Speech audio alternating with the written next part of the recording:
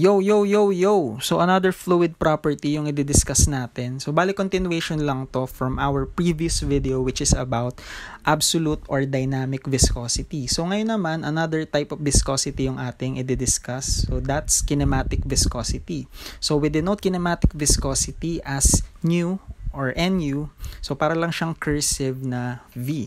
So, by definition, kinematic viscosity is the ratio of absolute or dynamic viscosity of the fluid to its density.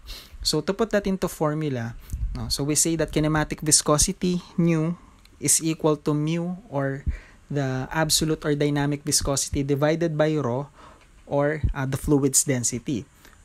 So, yung units or yung resulting units na gagamitin natin, so for SI, that's square meter per second. In metric, that's square centimeter per second, or we call it as Stoke. In English, that's square feet per second. Important notes lang. So, 1 Stoke is equivalent to 0.0001 square meter per second, or equivalent to 1 times 10 to the negative 4 square meter per second. So that would be all. Thank you so much.